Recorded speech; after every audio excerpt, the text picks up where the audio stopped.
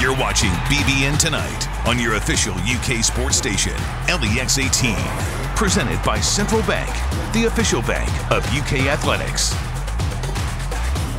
All right, welcome back to BBN Tonight. We're joined by the voice of the Wildcats now, Tom Leach. Tom, thank you so much for joining us. Was your mic not on? So the Cats had an opportunity to improve their conference resume on Saturday at Rupp Arena. Almost did, but just couldn't pull out to close the game with Florida. Just your thoughts on how those final couple minutes went in that one. You know, they had the lead at the last media timeout by 1 and gave up just a crucial 3 on Florida's next possession. It was just a real backbreaker. You know, they got a couple of good looks for Mintz late down the stretch. If he hits either one of those, maybe they pull it out. Nobody's going to make them all. He's made more than his share of big shots. But the point is, they were able to execute well enough to get those 2 good shots. They didn't have the abundance of turnovers that we saw earlier in those final 4-minute situations. So that was at least good. I think if Isaiah Jackson stayed out of foul trouble, I think they would have won the game, because he looked like the guy there in the second half when he played for an extended stretch that was best against that zone. He was very assertive. I think in one stretch he accounted for 11 points on drives and free throws, and then added 3 more when he threw a skip pass over to Toppin for a 3. So those were things that they wanted to do to attack the zone, and he did them better than anybody else they were playing, and unfortunately he couldn't stay out there long enough. Yeah, I feel like Isaiah needs to be on the floor for this team. So I don't know what you do other than just say, don't foul. You know, hope for the best out there. All right, so Kentucky plays just 2 more regular. What's that? I was going to say, he needs to be like that great high school player who just does everything to avoid getting in foul trouble, because, you know, he's a great defensive presence, and now he's become probably their hardest guy to guard on offense. Yeah, true. All right, Kentucky has just 2 more regular season games. They'll play at Ole Miss and then at home against South Carolina.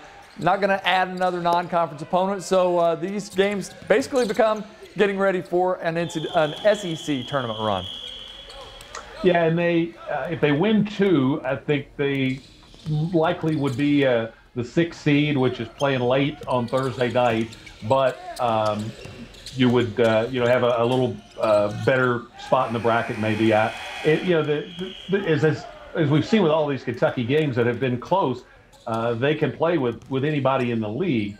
So I think more so than seeding or anything, I just think they need, especially this one against Ole Miss, to get recapture some of that momentum. You don't want to lose 2 in a row. Just this team's been knocked down a lot this season, and to their credit, they've continued to get back up and fight and play hard time and time again. But you don't want to get knocked down too many times. So I hope they can come back, bounce back, get a win against Ole Miss, get one against South Carolina, and at that point you go into the tournament having won 5 of your last 6 if it plays out that way. And you mentioned right now possibly looking at a 6th seed, late Thursday night tip-off in the SEC tournament. Although there are some scenarios, maybe not some, but several scenarios that need to happen for Kentucky to possibly earn a double bye. Do you know any of those scenarios, and how could that all unfold? Yeah, I was looking at those things before the game on Saturday, and they were pretty favorable. After the loss, in my mind, I kind of wrote it off, so I haven't looked at those to can't blame in any depth. So I don't know what all planets would have to come into alignment for that to happen. So I think at this point, I would just like to see them pick up 2 wins this week, and wherever they are, they would at least go in feeling good about themselves, playing with confidence, all those things that we saw coming off that win at Tennessee. But we're saying there's a chance. They're telling me there's a chance. All right. Tom, this morning on the Leach Report, you had Goose Gibbons on. He had some interesting news talking about his 1978 championship team. Yeah, he said they're working, or they I guess have finished up a show now on the 78 championship season. Goose and Rick Roby, James Lee, Mike Phillips, the 4 seniors there, and Kyle Macy and Truman Claytor, Jay Scheidler, all that crew. And this is going to air, according to Goose, on Monday night after Selection Sunday, so March the 15th. I think on the SEC network is where it'll have its debut. So I'm really looking forward to seeing that.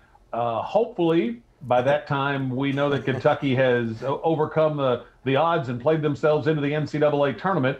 But if not, that would be a nice show to. Well, it's gonna be a nice show to watch either way. But it would be especially nice if you knew Kentucky was going to be playing later that week too.